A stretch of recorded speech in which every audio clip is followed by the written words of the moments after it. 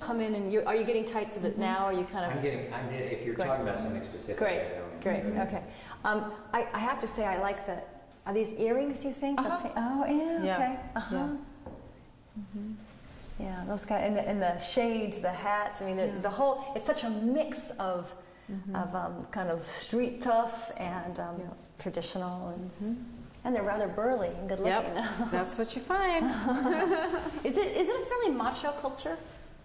Depends on the tribe and the area. I think most tribes were traditionally matrilineal, matriarchal as well. And so, especially here in the Northwest, all the tribes were led by women. Then the elder women councils actually had the last say, so to speak, over everything. So in some cultures, chose the chiefs, The women chose the chiefs. Yeah, and really had the last word. On whether to go to war or not or anything was a lot of times with the elder women's councils. We could have used that in our country recently. We still can. That's a good point. Again, that's a different story. Yeah. This is a cool piece and a very pretty powerful piece. What's the title of this? Yeah, this is Crazy Horse. Crazy Who Horse. was one of the leaders of the Lakota people, one of the biggest... one of the last warriors there on the plains with the Plains tribes, and I'm sure this is representative of the Holocaust, probably in the Plains. Yeah.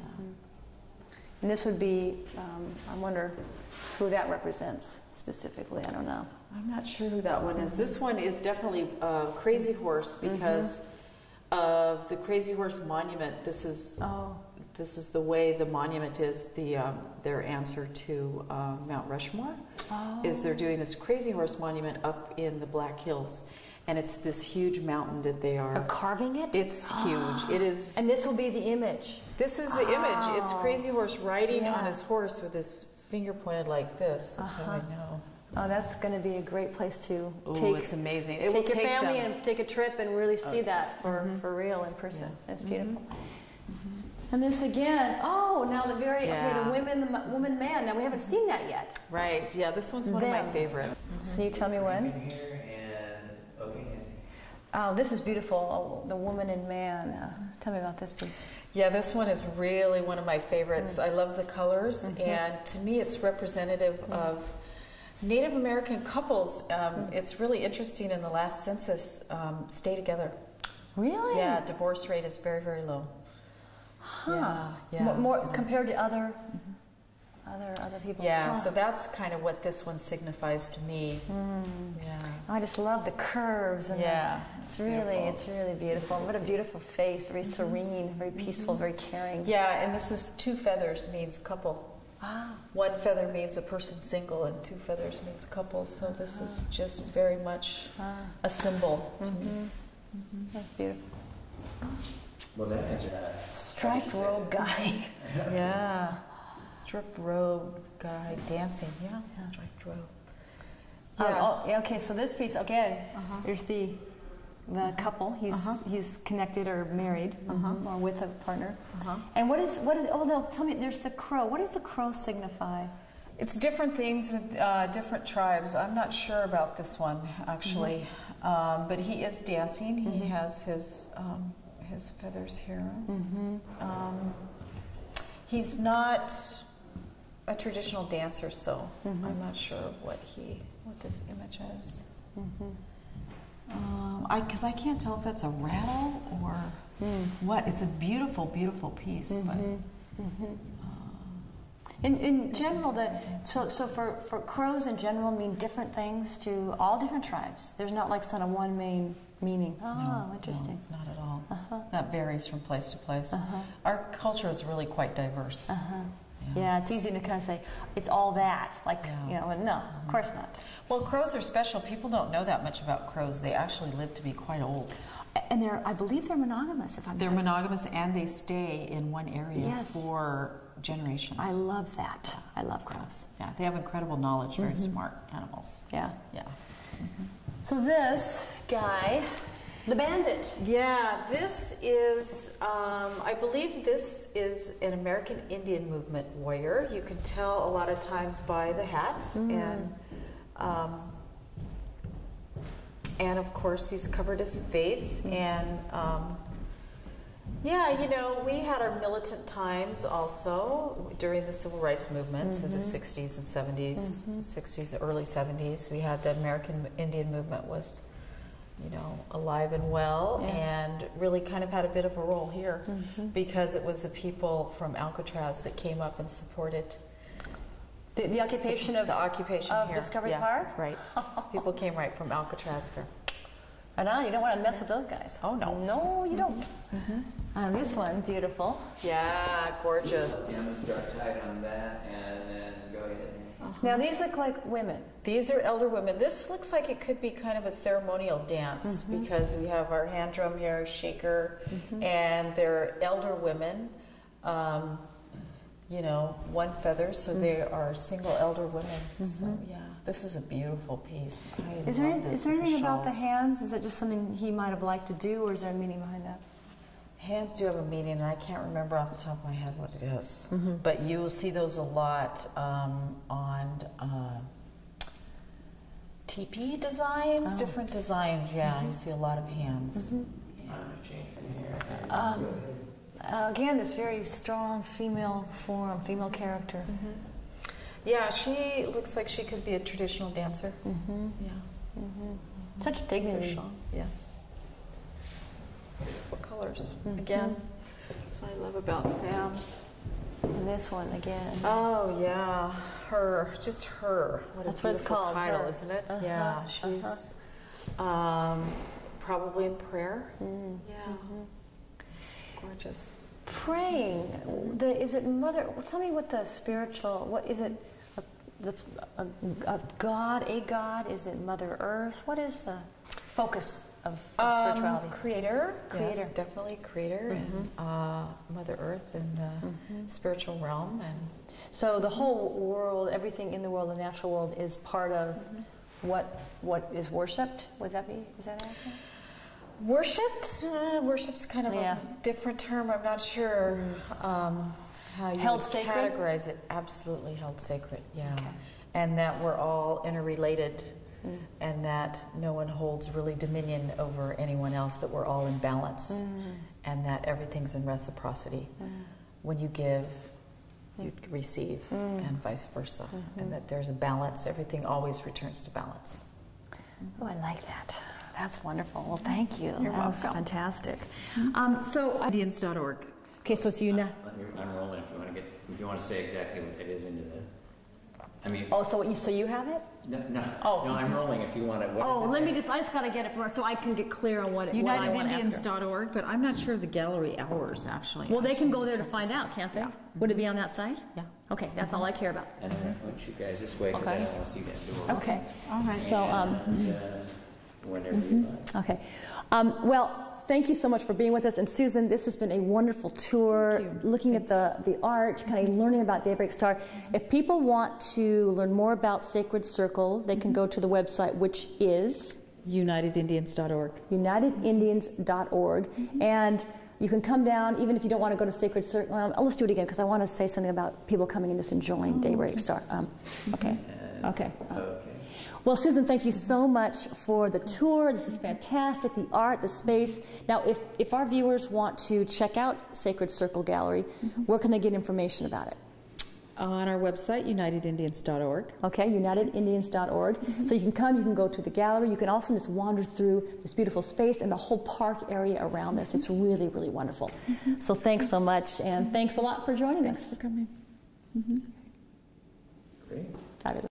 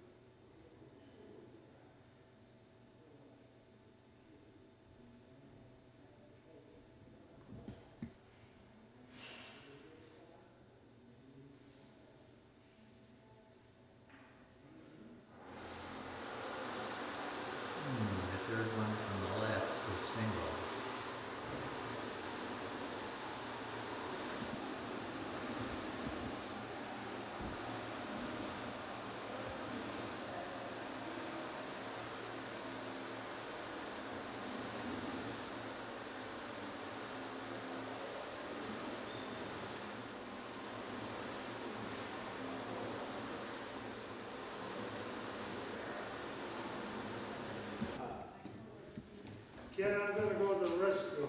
Good. Oh, and you can work your way down the wall, just like I'm not here. This one you need a big wall for, boy.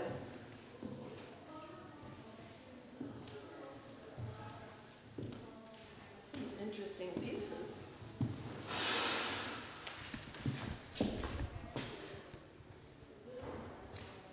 I wonder if they're painted by who's English? That's Sam English, Is he native? one of the native painters, I'm sure. Must be.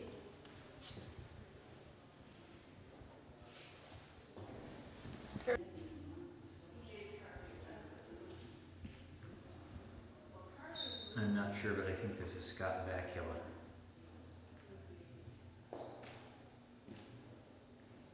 Come on in. Hi.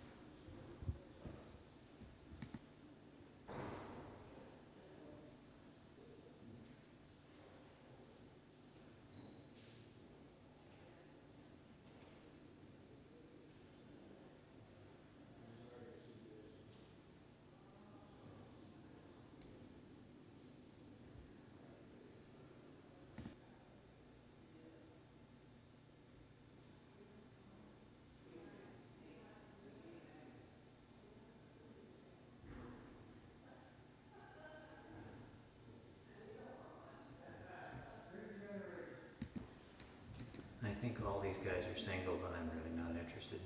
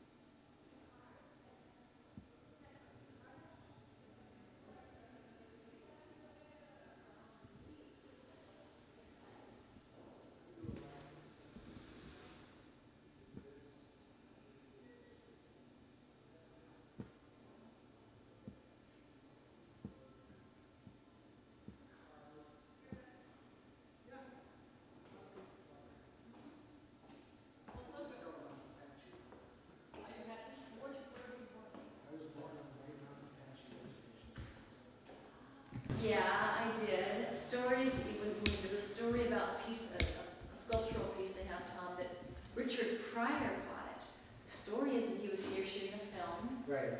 And in between takes, he came in and interfaced with the Indian women here. In a non-disrespectful way.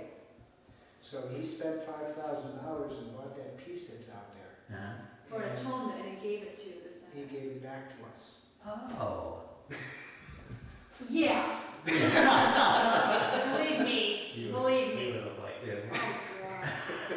Tom, I cannot believe. I know. I literally am stunned. As soon as I heard him making out, but you know what it is? Yeah. Yeah. It's not. It doesn't serve the cause. Right. It does not serve the cause. Right. You serve the cause. Right. Because anyway. But you see, I'm a medicine person, and I come from many generations of medicine person. My great-granduncle was Geronimo. He was a medicine man. He wasn't a chief, he was a medicine man. His grandfather was a medicine man. My grandfather was a medicine man. I'm a medicine person. My oldest son, who's 26 years old, is now walking the medicine path. You know, and we have a different, I mean, I guarantee you, I can get more political than any of these people here. No, I'm not talking about politics. Yeah. No. But I realize that there is the human aspect. Well, and that's here's the thing. It's all about what's appropriate. Now, there's an appropriate thing to talk politics. Great, fabulous. But this isn't it. Right. This is about the art and specific stories about it and things that I've heard and go, oh, that's cool. I want to go there and see that stuff. That's the whole point of this. Right. Place. I know. Driving people here. I know. That's it. I know. I'm preaching to the choir. I'm a little bit like I've never run into this. I've run into this yet in every museum. You have to person who knows the work. That's who we talk to because that's the point. Right. So that's why this is a little bit like, whoa, okay, I didn't realize. It's okay. Yeah, I know. Yeah, we'll just roll with it. We just roll with it. Yeah. You know, it is what it is. And maybe there's a reason why. And if you ever need to come back? Right. I mean, I was thinking that there could be a future thing. Yeah. In fact, it really. Okay.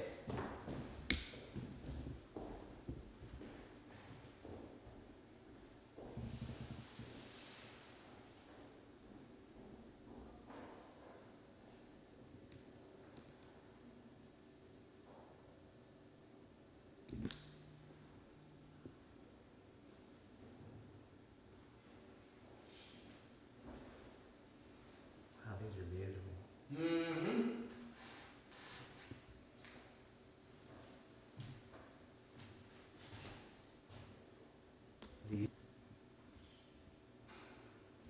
But that's the way we always paint.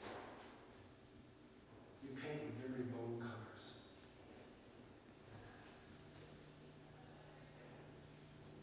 Now, this is not, he's not a Northwest Native American artist. No, he is Chippewa.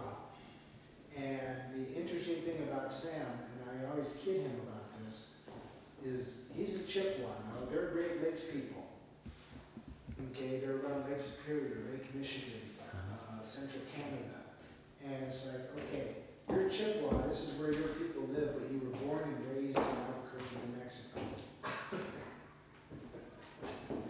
But it's just like me. I mean, you know, I'm an Apache, and I was that Indian over there. Really? Okay. And I got up here, and I had all these people walking up to me and going, oh, I'm Squamish, or I'm Snohomish, or I'm Puyallup, or so. And I'm looking at them, going, you look awfully white to be calling yourself Indian. Really? So, It's not constantly. exactly. So I'm like, You're like, oh, you are definitely lighter, way lighter, yeah. Do you wish you were darker? sometimes, I really do. You know, because I mean, that was the color I lived with all my life until I moved up here. I moved up here in '94. What brought you up here? I need to finish this work. So if you go ahead and go, I'll be up in here. And we kept in contact with each other, and I'd come up here every once in a while and visit and stuff. And Stairs for sure. Okay. And anything else that we didn't talk. the totem, Yeah, we could choose that, but she didn't talk about it, but we should. The which now? There's a really cool totem that was originally down at Pioneer Square, and they were the city was gonna wreck it, Oh yeah. so they turn it into mulch. it's like almost 100 years old. So it was the one that they replaced in the pergola area. Exactly. 25. 25 years. You should make sure this said, this place sucks. Why is that? That's, but in other words, but she was questioning why him. I mean, Yeah, she was like, why? If you want to fix the problem with his programming, why should? Why would he still be there? Yeah. When, yeah, you know, yeah, exactly. No, who's Phil Lane? Phil Lane is the CEO of this place. Oh no, what we're talking about has nothing to do with this. No, okay. no, Phil Lane is the CEO here. No, who is he? I read about that in the article. Phil Lane is, he is a Dakota hereditary chief. And he is related to Brian DeLorean. Who's that? Brian DeLorean was a very famous writer. He wrote the book Bury My Heart Wounded Knee, Oh yeah. which I've never been able to read that book because it hurts so much to read this the way that Indian people were treated back in the 1800s. Horrific. I mean, I went through my trials and tribulations looking for me, and he found me. And How old were you when you were put in this book? 5. And So they just took you away. yeah. And Do you remember it? Or are you No. blocked out now? I don't remember that. Yeah. I don't remember. I mean, I only remember a couple of very bad events that happened, you know, when I was 5 years old. But that seems to be the things that we remember the most, are the things that happened to us that are bad. Alright. You know, it's just like, you know, you can do 1,000 good things in your life and do one bad And thing. you focus on And that. that's what they remember. Everybody remembers the bad thing. But I went through 3 different books. Well, that's nice of it. Yeah, that was really nice of them. I really appreciated that. You know, but I mean, they knew that they were violating the federal mandate. You know, but it's like, hey, you know, this kid knows who he is. So why are we going to deny him that right? Are you still in touch with them? No, no, they're all dead and gone. Oh. Yeah. Wow. But this is like my second home here, you know, because for Commission here for the PBS Arts Review Series. So in that way, we kind of address everybody's vested interests without having to like have a curator concept. Part of the